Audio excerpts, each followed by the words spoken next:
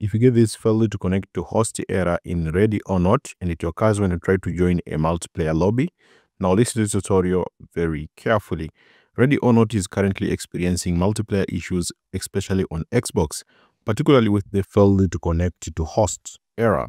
This error typically occurs when you or one of your friends try to join a multiplayer lobby. For example, when you host a session, one of your friends might be able to join without any problems, but the second person trying to join gets the error. This issue seems to affect whoever attempts to join the game as the second player. Now here are the possible fixes you can try for this which say failure to connect to host error in Ready or Not. You can try the following possible fixes: restart your console and router, then ask everyone you are playing with to restart their console as well. This often resolves the issue. So restart your console and router, then ask everyone you are playing with to restart their console as well. This often resolves the issue.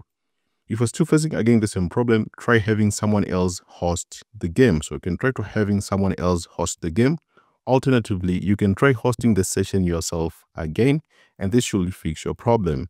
If all the possible fixes fail, multiplayer in general in Ready or Not is having connection issues. Not much you can do about it until it's fixed and a patch is released. So this is a bug and a lot of people are facing this issue right now.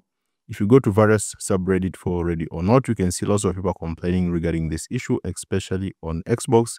So you can try these possible fixes such as restarting your console and router. Ask everyone you're playing with to restart their consoles as well. This often resolves the issue. Or try having someone else host the game. Alternatively, you can try hosting the session yourself again.